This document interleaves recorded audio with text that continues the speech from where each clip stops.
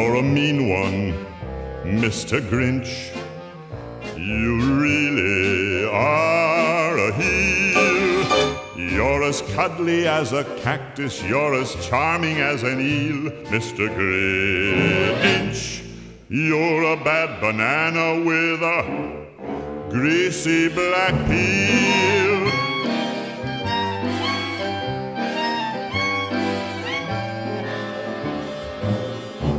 You're a monster, Mr. Grinch. Your heart's an empty hole. Your brain is full of spiders. You've got garlic in your soul, Mr. Grinch. I wouldn't touch you with a 39.5-foot pole. You're a vile one, Mr. Grinch. You have termites in your smile. You have all the tender sweetness of a seasick crocodile, Mr. Grinch. Given the choice between the two of you, I'd take the seasick crocodile. You're a foul one, Mr. Grinch.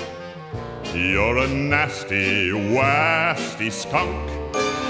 Your heart is full of unwashed socks. Your soul is full of gunk, Mr. Grinch.